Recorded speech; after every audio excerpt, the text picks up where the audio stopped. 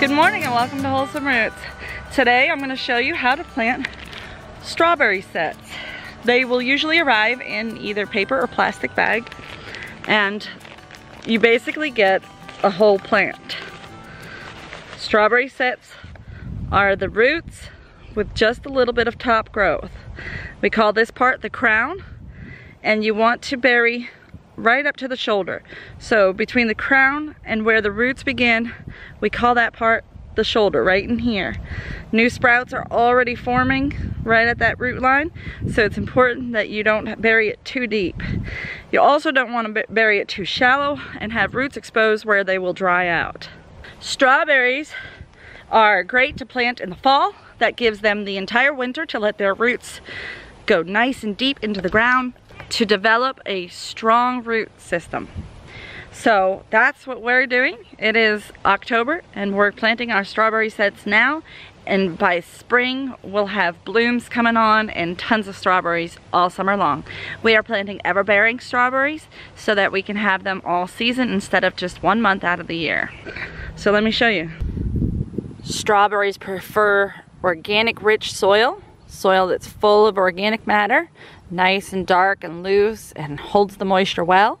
So oftentimes what I do is I dig a trench, removing any weeds or weed roots that may remain behind, and I take the roots. Now if they're really dry, you might want to try soaking them first, but you don't have to. It just might help as long as you water them in really good. So I take the roots and I just kind of untassel them, untangle them a little bit gently, spread them out in the trench, and cover them over with my organic soil, pressing them down around the shoulders. That's it. It's as easy as that. Now all you want to do is water it in well and cover it with a layer of mulch. We have wood chips that have been ground from some hardwood and some obviously softwood pine. So there are some pine needles in there, and that's okay. Hardwood mulch is definitely best for some plants, but strawberries don't mind the added acidity of the softwood mulch. So just make sure you water it in thoroughly and plant them about 4 to 6 inches apart. You can plant them a foot apart.